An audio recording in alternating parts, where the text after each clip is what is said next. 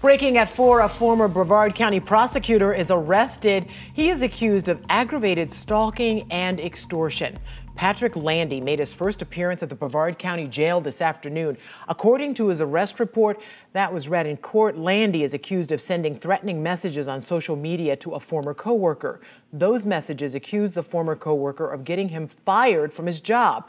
They also included threats of violence against the person. Now, Landy worked for the state attorney's office in Brevard County from June 2017 until January of this year. As a result of this, the state attorney's office is asking Governor Ron DeSantis to appoint another office to prosecute this case.